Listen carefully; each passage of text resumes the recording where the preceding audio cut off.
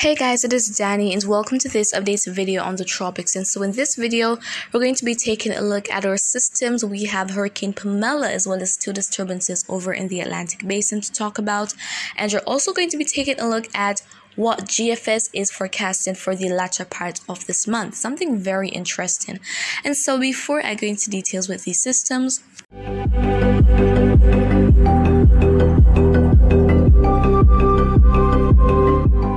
Alright, so let us start off with Hurricane Pamela. So Pamela has now intensified into a Category 1 hurricane and is en route to Mexico. And so, en español, Pamela se ha convertido en un huracán y actualmente es de Categoría 1. Es probable que se fortalezca más y sean implementadas alertas y advertencias. Se espera que la parte centro-oeste de México, desde Bahía Tempejuaya y hasta Escuinapa, experimente lo peor de Pamela. Es probable que haya fuertes lluvias, marejadas ciclónicas y fuertes vientos en estas áreas y áreas circundantes a partir de esta noche. Por lo tanto, asegúrese de mantenerse a salvo si se verá afectado. Alright, so yes, we do have a tropical storm warning which is highlighted in blue that is currently in effect for north of Bahía Tempejuaya to Altata, and also for south of Escuinapa to Cabo Corrientes and for Islas Marias. And we have a hurricane warning that is highlighted in red that is in effect for Bahía Tempejuaya to Escuinapa. So those areas will likely experience the worst of Pamela as it is going to be accelerating inland by very early tomorrow morning. And then we have a tropical storm watch that you're seeing which is highlighted in yellow in effect for Los Barrieres to Cabo San Lucas. So those areas will likely experience tropical storm-like conditions within about 24 hours or so. And so looking at the satellite presentation of Pamela, we're seeing here that it is certainly not the best.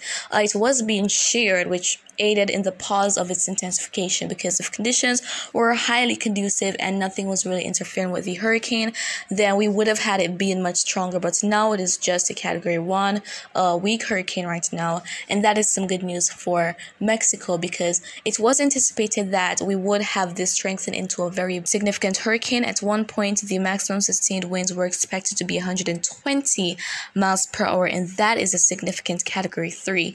And now, fortunately, we're not seen where a major hurricane is anticipated. So that is some really good news in terms of Pamela.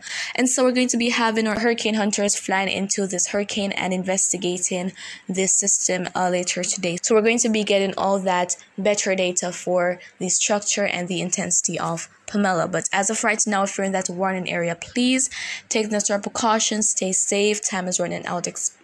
Please don't be near the coastline and stay away from areas that are easily inundated whenever it rains heavily. Alright, so now let's go ahead and hop over into the Atlantic Basin. So here we have our two disturbances, Invest 93L as well as that other disturbance. So let us go on to 93L first. So we're seeing here that there is a 0% chance that we will have development of a tropical cyclone. And the reason for that is because of the hostile environmental conditions that are in the vicinity of the disturbance. So even though tropical development isn't anticipated of 93L, it is still likely to produce some heavy rainfall and gusty winds across portions of the central and northern Lesser Antilles as we're going to be progressing into the rest of today. So if you're there, please be mindful of that. But again, nothing major is anticipated from this because, of course, development isn't likely anymore with this. And so going on to our next disturbance here. So this one is located over Haiti. And so we're seeing here that the formation chance is at 10%. So imminent development isn't very likely with this. But once it makes its way into that shaded yellow region, then it is likely that we could have a bit of development taking place. But if there's going to be any, it is going to be very slow to happen because conditions aren't the very best right now. And as I speak about that, let us take a look at that main inhibiting factor, which is the wind shear. So we have the different colors that indicate the favorability of the shear. We have the green, that means favorable, the yellow, that means neutral, and the red, that means unfavorable. So we can clearly see on this map that we have mainly unfavorable shear that is across most of the Caribbean as well as portions of the Gulf and in the main development region. So definitely in the vicinity of 93L and that other disturbance, we don't have any favorable shear at this time. And so on this satellite view of our systems, let's take a look at 93L first. Here we have it we do have all that moisture to the east of the Lesser Antilles that's going to be making its way westward, and that is what is going to be inducing the inclement weather, which is likely later today.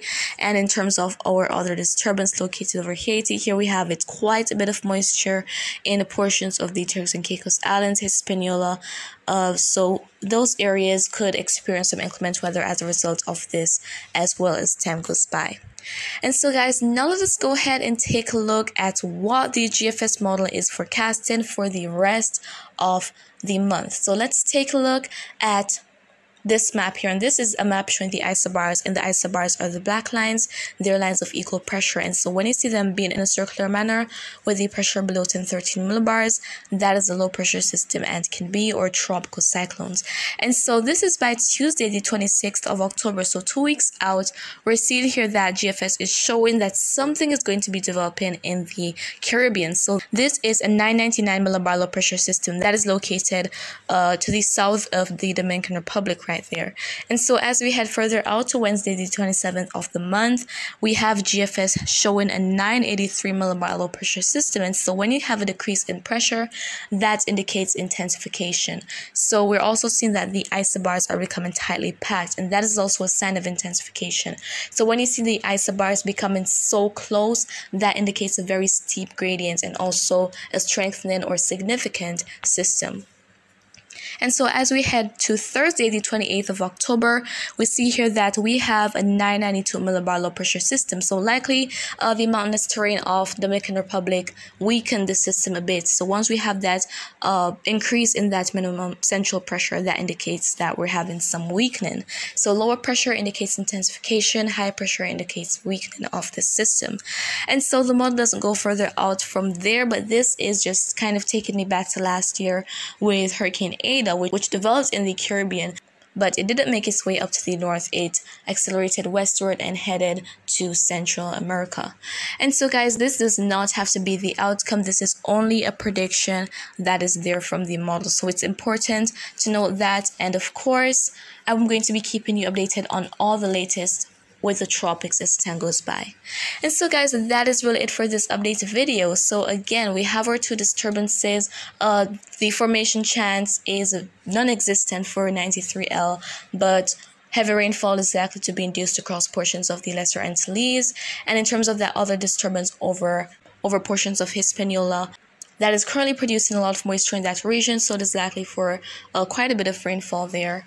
And we also have Hurricane Pamela, which is going to be making landfall more than likely tomorrow morning. And so guys, if you found this video to be quite informative, please give a thumbs up, and you can also share your thoughts with me in the comments or ask a question. I will try to respond as best as soon as I can. And just remember to always be weatherwise.